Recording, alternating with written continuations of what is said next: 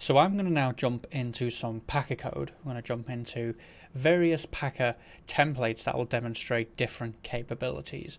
But before you can take this code, write it out and run it, you're going to have to set up your local system with some basics, with some fundamentals. The first one you're going to need, obviously, is Packer itself. I've just gone over that, the installation of Packer on Windows and Linux in a prior video. So if you want to just go backwards in this course, find those videos, run through them, and get Packer installed, you should be up and running relatively quickly. It's pretty straightforward to install. The second thing you're going to need is your Amazon Web Services account. So you're going to need to register an account.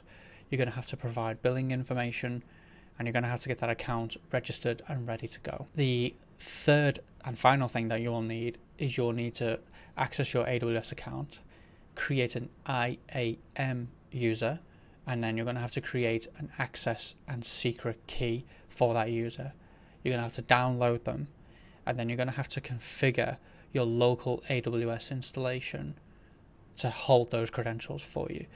As you'll see in my Packer code, I don't have any credentials stored at all inside that code. They're actually configured outside of Packer's domain entirely.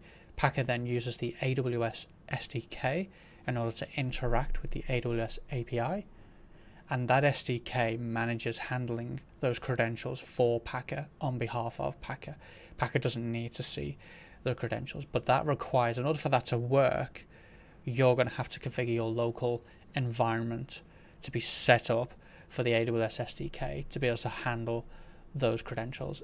If you Google that, if you look online, you look on YouTube, you'll find plenty of tutorials and documentation that will walk you through that process. But you're going to need those three things before you're going to be able to follow along with the next stage.